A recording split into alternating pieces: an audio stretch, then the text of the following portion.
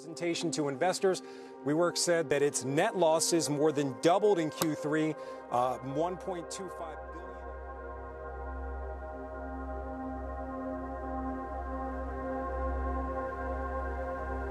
Not only is this another startup losing enormous amounts of money, 1.9 billion last year, but it is extremely complicated. Take a look at its corporate.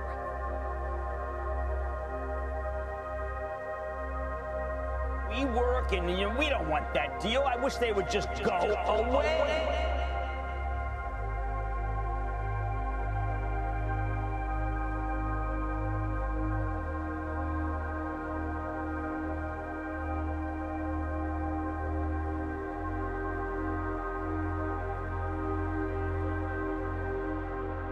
Throughout history, bad leadership and execution of governance led to the downfall of empires and kingdoms. Nations had fallen apart because of a tyrant, a lunatic, or simply a stupid leader. Same thing can happen to corporates.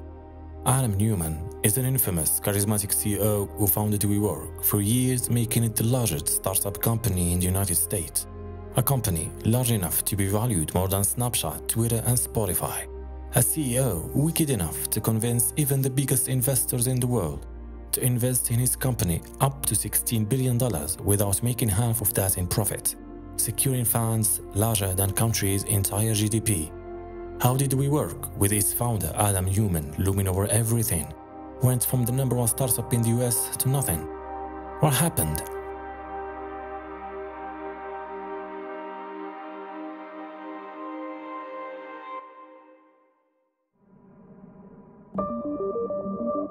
Commercial real estate is the property that is used exclusively for business-related purposes, or the business of providing startups with office space adapted for industrial use and retail.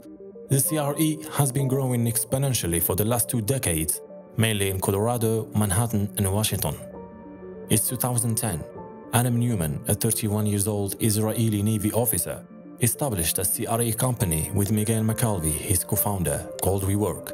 The company focuses on millennials and technology startups by providing them with eco-friendly co-working spaces complete with sustainable furniture and groundbreaking technological support. Starting out in an empty floor in Brooklyn, struggling to find spaces and pay his small team, Adam took the privilege of the gig economy. This opened the gate for the company to build a strong workforce of about 6,000 employees. Thanks to Adam Neumann and his visions, WeWork went from a struggling company to gathering a whopping $16 billion in funding, and later on valuated at almost $50 billion. But WeWork will soon fall.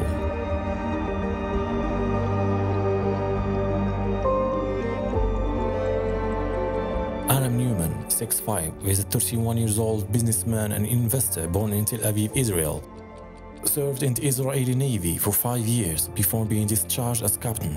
Later on, he moved to America in 2001. Attended the Zicklin School of Business in New York. Married to the American actress Rebecca Paltrow Neumann, and they have 2 daughters, Lulu and Elle. Adam always believed that he will be the first trillionaire in history, so he started to put his foot on the ground by founding 2 failed companies. Struggling to pay his first small team of 8 employees, he dropped out of school to fully focus on his upcoming projects. 3 years later, he founded WeWork with the $1 million that he and his wife Rebecca had received from her Long Island parents. As a CEO, Adam had a peculiar character with his employees. He would usually talk about his visions for the company, the future investments, expansions, and acquisitions. But for experts, all his talk was nothing but bullshit. The numbers on papers were totally different from what he's been preaching. It was hard for early investors to trust such a starting company under the full control of a CEO with drug, alcohol, and sex addictions. All of you here tonight. Guys, who was here last year? Raise your hand if you were here last year.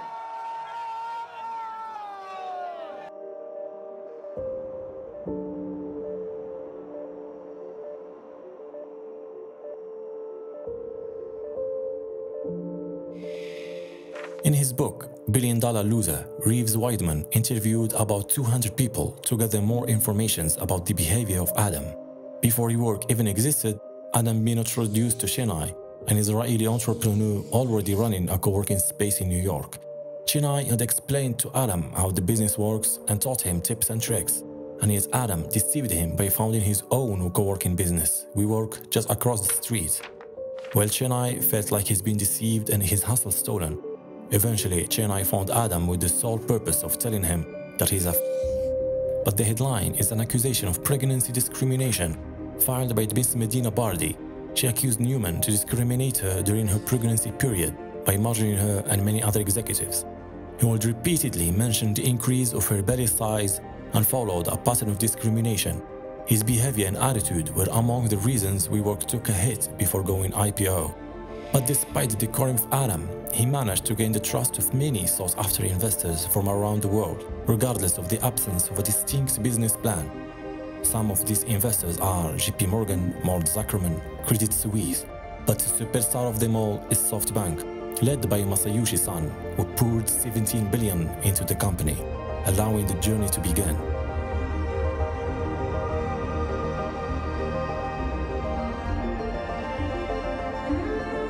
Adam was good with speeches. He had a plan for everything, every question, every statement, and every criticism. He rarely gets shocked by the press. This gave him a huge ability of simplifying the business model to investors. The business model in a nutshell is rent office spaces at a cheap rate via long-term lease contracts, and then re-rent those spaces to startups and small businesses for a high rate under a flexible rating model. The business model was full of risk, and I will explain why in the next chapter. And yet, investors believed in him blindly, regardless of the red numbers on the graphs. 2012 is considered to be the ground floor for the company. In the spring of that year, the company received the first funding of $6 million, thus opening a new space in Los Angeles on January. A first space in San Francisco is announced.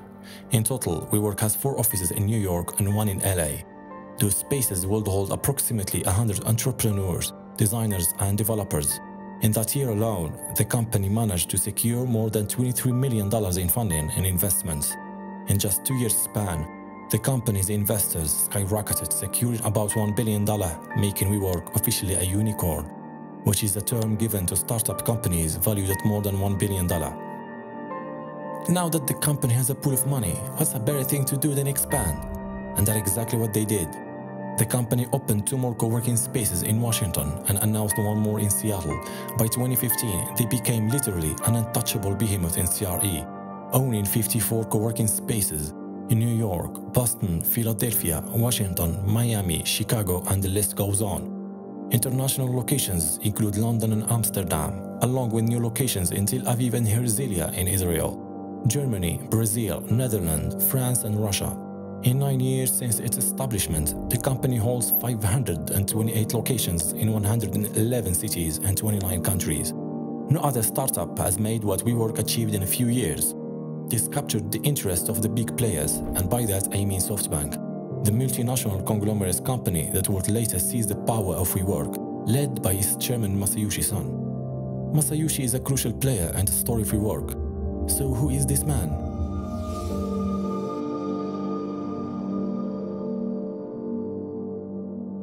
Masayoshi Son is considered to be a pioneer of investment and financial industry.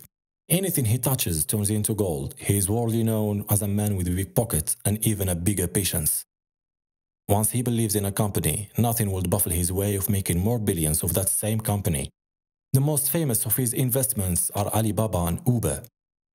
Son and Neumann first met in 2016 at an event called Startup India. WeWork then had less than 55 locations and none in India. Masayoshi was really impressed by the fast growth of the company, something that Adam hoped for him to notice. The SoftBank's leader agreed to initially outlay $4 billion into the company. They're both subconsciously in belief that WeWork would boost the fortune of the both men. And that was the case until a third man enters this scenario. Mohammed bin Salman, the crown prince of Saudi Arabia.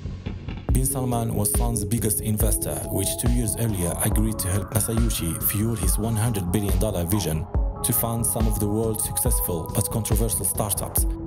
Those include WeWork, DoorDash, and ByteDance, the parent company of TikTok. And for that to happen, the gods have to make an event to publicly announce that, an event known as Davos in the desert. Neumann is invited, but he had a slight problem: his Israeli citizenship. He was legally not allowed to enter Saudi's Islamic territory. Nonetheless, everything is going according to Neumann's plan of fueling his ego and cash thirst. until the news broke out of Jamal Khashoggi's sudden disappearance inside the Saudi consulate in Istanbul.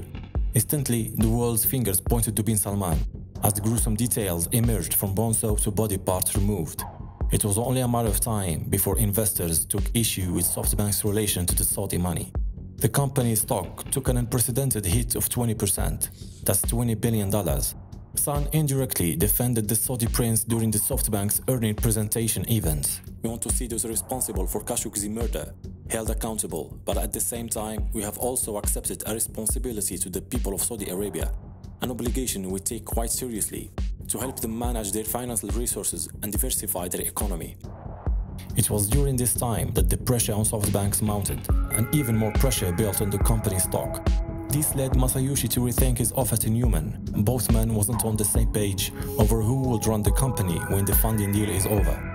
On Christmas Eve, Masayoshi called Neumann to let him know that deal is off. This put Adam in a state of rage. Still thirsty for more and more money, he desperately managed to secure a $2 billion revised deal and made his final move.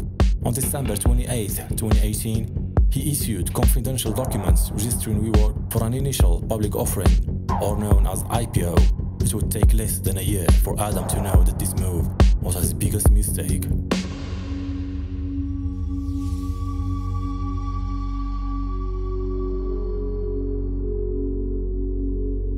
Upon the announcement of going public, WeWork's IPO went viral as a ridiculous and dangerous IPO, and that's due to many factors. The most obvious is the business model itself. The business model of WeWork operates with a much higher risk degree compared to its competitor, IWG, the Belgian CRE company. The Belgian company has 10% less market cap than WeWork and actually make profits, and that's because it has more square feet of office. Another reason is WeWork takes a much more operating engagement with much long terms and more geographic concentration. According to Forbes, two main factors account for WeWork's massive amount of operating lease obligation compared to IWG. Moreover, WeWork's business model is highly eligible to be struck by a recession. Simply put, landlords wanted long renting terms which gives them stability and guaranteed cash flows at lower rates which WeWork is willing to give. But the clients of WeWork wanted shorter leasing terms at a higher rate, to give them more room for growth and financial flexibility and the resilience of moving their offices elsewhere to adapt with their business needs. Those two factors conflicted with the desires of both landlords and clients. So in return, WeWork provided its clients with renovations, technological support and enhanced amenities, which led to more revenue growth with the lack of delivering profits to the company and investors. WeWork is actually in the perfect time to generate profits, and that's because the US is in its longest economic expansion in history. So experts asked, if the company couldn't provide profits in that period, when will it?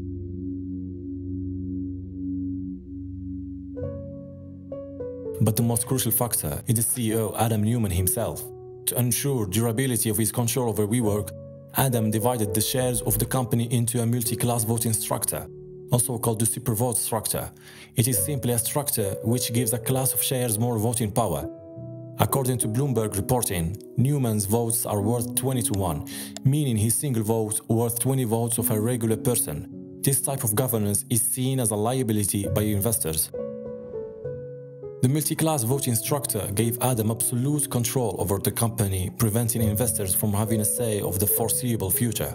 Moreover, he is his own company's landlord and has collected rent from it for years, while taking loans from the company itself at interest rates of less than 1%. All the loans were repaid, but the low interest rate meant Adam was gaining direct profits from the company. But the most ridiculous of them all is that he trademarked the word "we" and have WeWork pay him about $6 million for the word's licensing fees. In simple words, his own company pays him for the name he gave to it. All these factors combined, the dual-class shares, the personal loans, the rapid expansion and usual behavior of Adam suggested that the IPO was a plan of gaining more personal profits. So by September 2019, SoftBank, the mega investors in WeWork, has pushed the company to postpone its IPO, which put the company under a huge pressure. A week later, WeWork announced that they're delaying their IPO to at least next October. Under SoftBank's pressure, WeWork reported that they're laying off about 2,000 of their workforce in order to save cash. In the same day, Adam steps down as the Chief Executive Officer of WeWork.